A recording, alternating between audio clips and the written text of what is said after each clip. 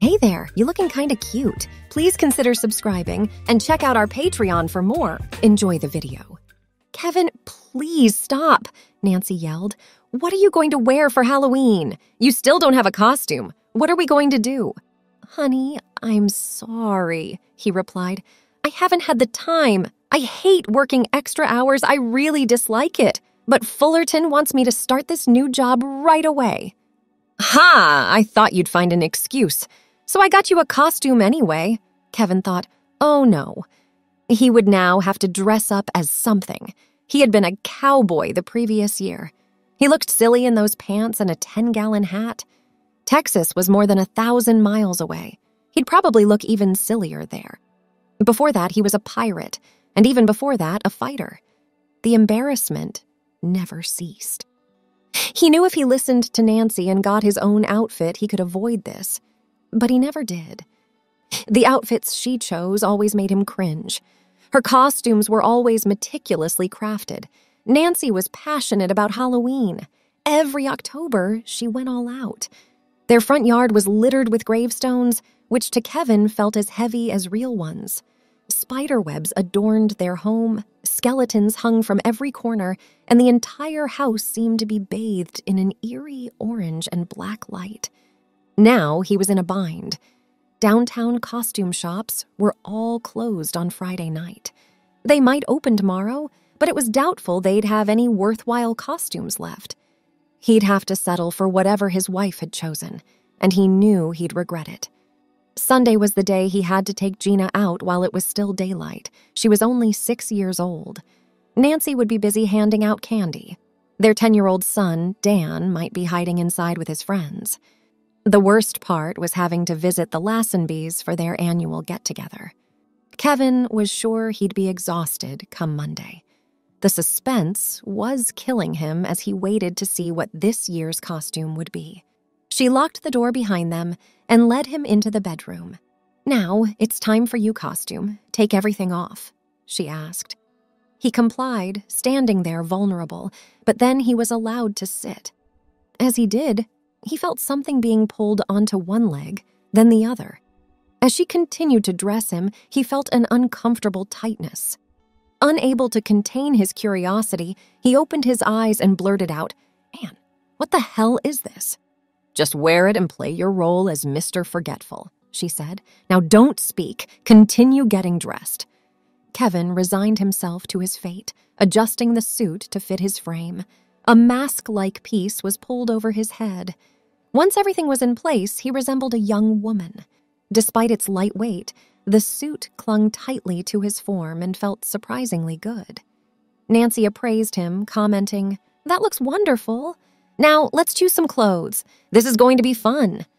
Many things were going through Kevin's overworked mind. However, Kevin let out a gasp when he finally realized that there were clothes on the bed. It looked like he was supposed to dress as a female extra for Star Trek. He wore a skirt, nylons, a red blouse, and long boots. It could have been a lot worse, though. He didn't look too bad after putting these clothes on. A little big, but more feminine than not. It was a good costume, even though the image fell apart when he walked or talked. He was just afraid of having to go somewhere public wearing it. Nancy had kindly set aside some time to make dinner quickly. Kevin only ate part of his, but Gina ate her whole. She couldn't wait to leave. Her mind kept going back to candy dreams. So, not long after 6:30, they set out on their journey. Gina's goal was to get as much sugar as she could. The goal for Kevin was to avoid being seen. Sadly, though, he failed. There looked like a lot of little kids running around, and parents were following the tiniest ones. And a lot of those parents knew Kevin. He heard more than a few quiet laughs as he walked by one young mother after another. No one said anything. Everyone was aware of where Nancy was and how she always had to get Kevin to dress up. But they all agreed that this was her biggest win. He might learn this time. He would never get over it. Gina finally ran up her path and into her house. She was tired but happy. Kevin would have to carry the bag because he was bigger and could handle the weight. It was a big catch, and even Kevin thought the bag was heavy.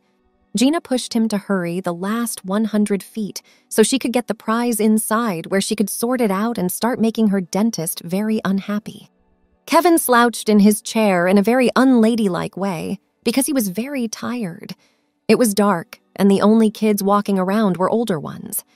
When the babysitter finally showed up, Nancy dragged her husband out of the house and into the night. Even though it was only 4 doors down the street, Kevin was tired from the trip. He believed he had to be getting sick. Kevin was right about how the party went. Because he was so lazy, he was a little rude, so most of the guests avoided him. What he could hear, though, were the rude comments, mostly from the women in the church group. Most of the guys looked a little amused by his situation. He got a little mad. He drank. Those who dressed up best chose him. He became more grumpy and drunk. The last thing he remembered was how his bed jumped up to greet him. Kevin yelled, "Run, Scotty, run!" He and Scotty ran straight across the engineering deck. The red flashing lights hurt his eyes, and the klaxon made him deaf. The deck shook because of the strong impact. Soon, there was bright light all over the deck. "Get up! Turn off that morning clock!"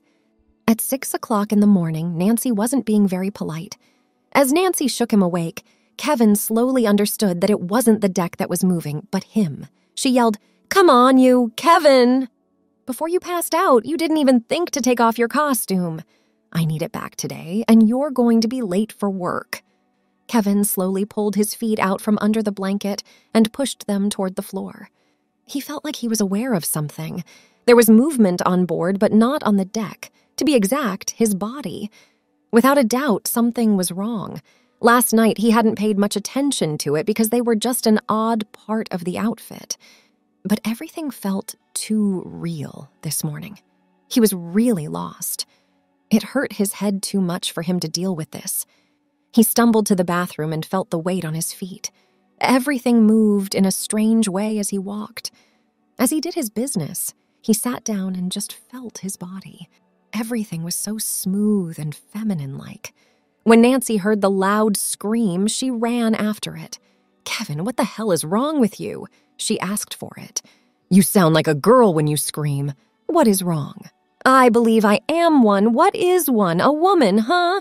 "Still drunk?" "No." He put her hand on his body. "Do you feel that?" "It's true. It's your suit. It's no longer a suit. What am I going to do? This is not okay for me to go to work."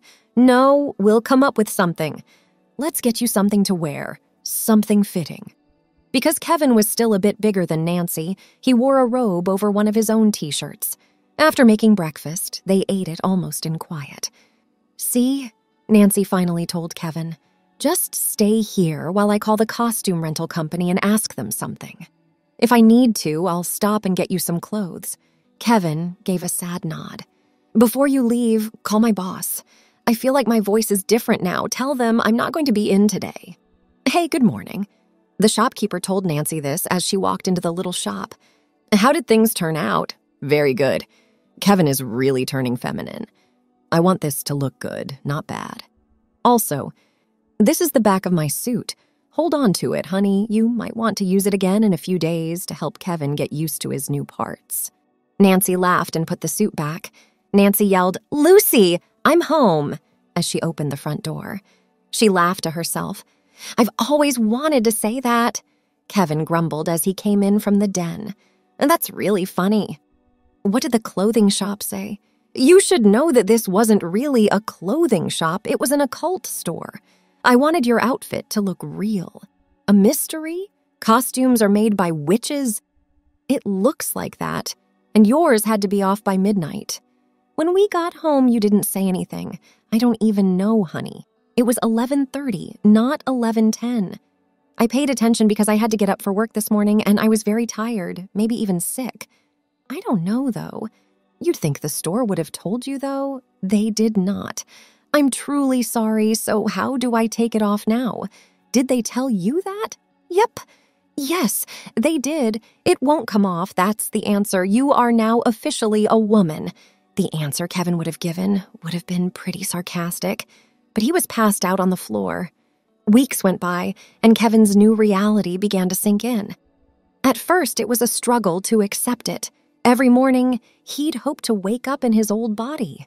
But as the days turned into weeks, he realized he had to adapt. Kevin, or Lucy as Nancy jokingly started calling him, faced challenges beyond just the physical. He had to face a world that saw him differently, deal with his workplace, and even manage the perceptions of his children. Gina, in her innocent, childlike wonder, adapted quickly. To her, it was as if her father was playing dress-up every day. Dan, however, had a more difficult time understanding and accepting the sudden change. Work was a different beast. Fullerton, his boss, struggled to understand Kevin's sudden change. While he couldn't legally fire Kevin, he found ways to make Kevin's life at work more difficult. But over time, as co-workers began to stand by Kevin and HR got involved, Fullerton's antagonism lessened. It wasn't perfect, but Kevin managed to find a new normal in his professional life. One day, while Kiva and Nancy were out for a walk, they stumbled upon the occult store where Nancy had bought the costume. They decided to go in. The shopkeeper, recognizing them, approached with an apologetic expression. "Wow! Kevin, you look wonderful as a girl. I hope it isn't too bad." She smirked. "Actually, my name is Lucy, and no, being a girl has become the best thing ever. Honestly, thank you for that, even if it was a joke to play on me." "I think I got the last laugh." He laughed. Walking out of the store, hand in hand, Lucy and Nancy went home. "Hi, Aunt Lucy. Take a look at what we made today in class." The drawing was shown to Lucy by Gina. She was pretty good at art for being 6 years old. There, in living color, was a picture of Nancy and Kevin wearing purple dresses that matched. Of course, a joke like that can never go too far. Kevin was now Lucy. Gina picked up on things quickly and had never made her new aunt feel bad by calling him Daddy in public ever again. Lucy quickly got used to his new job and found it acceptable, if not pleasant. She didn't like having to do all of his new housework as first, but quickly got used to it. She was also excited to show off her new cooking skills. Nancy had great ideas for Halloween dresses next year. Now that Lucy was a girl, so much more was available. Thanks for watching. Be sure to check out Patreon for a lot more content and early access to YouTube videos.